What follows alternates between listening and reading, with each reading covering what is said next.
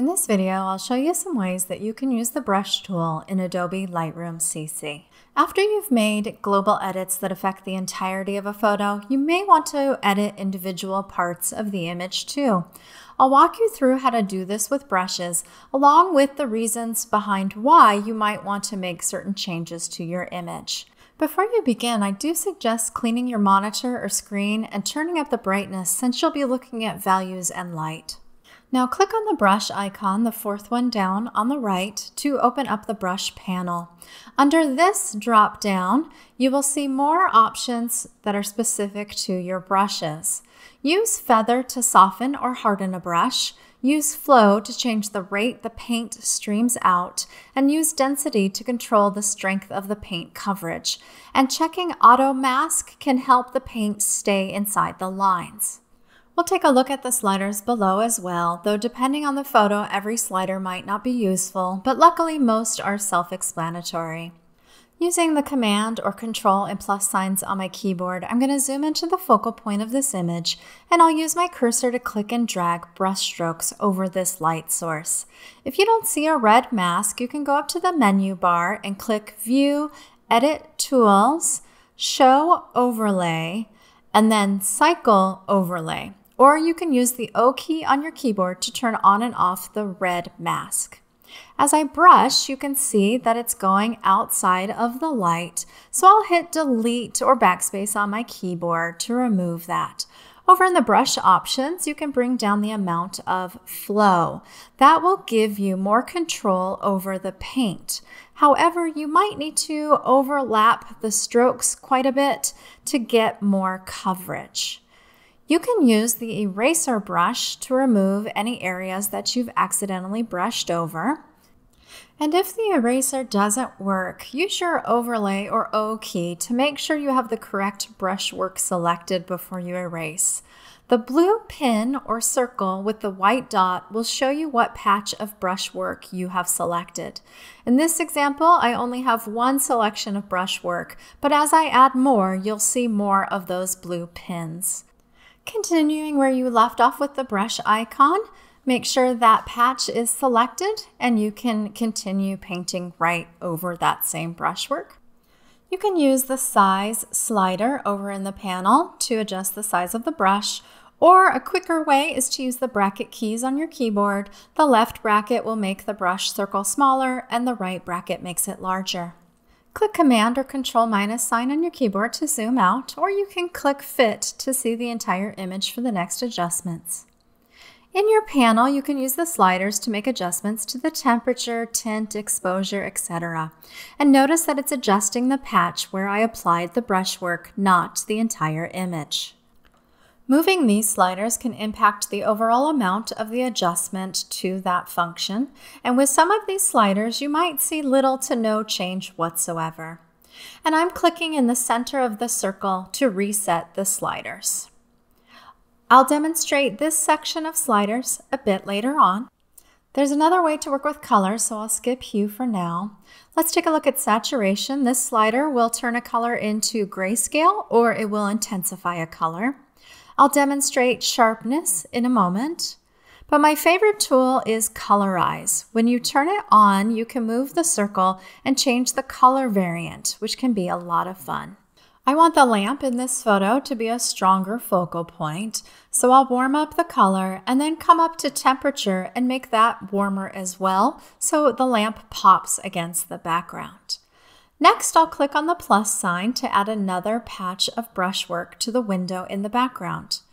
And as I'm painting, I'm feeling like the flow of the paint is a little weak, so I'll go over to the panel and increase that and try again. Yes, that feels a bit better. I'm getting a bit better coverage with that flow amount. I'm also going to demonstrate density on the top part. So let me turn down the density and then brush over this top here. And you might see that the amount of coverage now is lessened.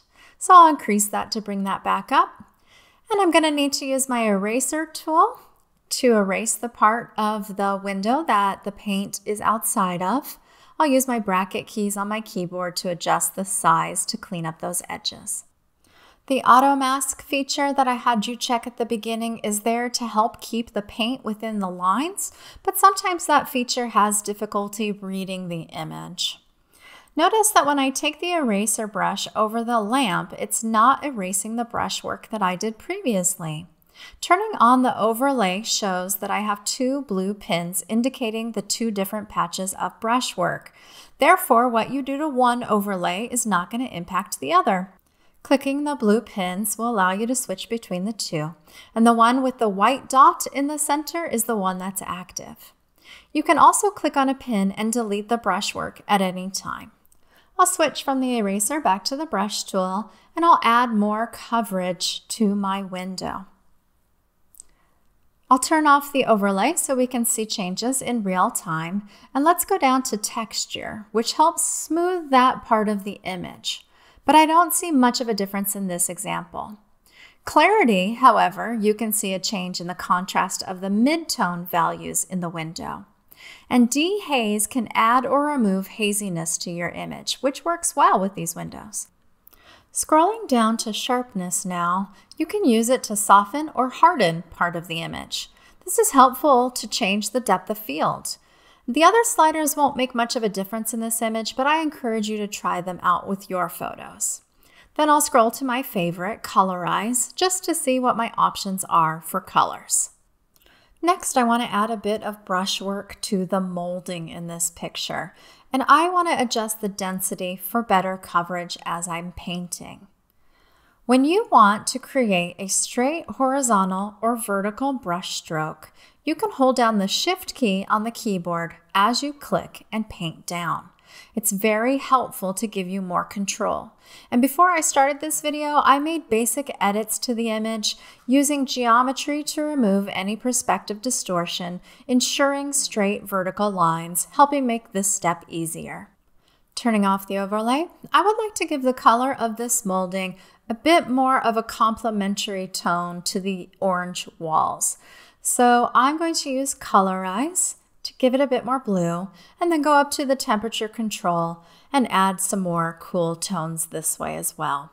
And I want to darken the overall exposure of the moldings for a bit more contrast. Next, I'll show you another use for the brush. I'm going to go over to my healing brush and use my clone tool, and I find this part of the window a bit distracting. So I'm going to replace this part using a copy of another section of the window pane. And then because this window has mainly gray tones, I want to go back to my brushes, and then I want to bring down the saturation all the way to grayscale. And now when I brush over those two sections, the cloned and the original, I can remove some of the colored bits and try to blend the two more. I also want to use another desaturated brush to remove the color that I see on the statue. I want it to stand out from the orange walls. And maybe I'll do the same with the framing around the statue as well. I just want to help make this a second focal point in this image. However, I don't want it to be completely grayed out. So now that I've neutralized it, I can change it from a warmer tone to a bit cooler tone. Again, I'll use my Colorize feature to be able to do that.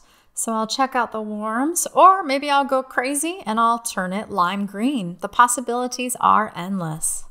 And that's what's great about using brushes, because you can personalize all the individual parts of your picture, taking it from the overall orange tones in this example to a more visually complex image. But now that I'm starting to finish up, I see that the molding doesn't work so well. So I'm going to turn on my overlays, select that pin, and make some final adjustments. So I always suggest you look over your image and see if there's any tweaking you need to do to make it more cohesive or complementary. And when finished with my image, I'm going to export it and save it to the Creative Cloud, putting it in the folder that I made for this unit. So that's just a few ways that you can use the brush tool to adjust colors and values in Adobe Lightroom CC.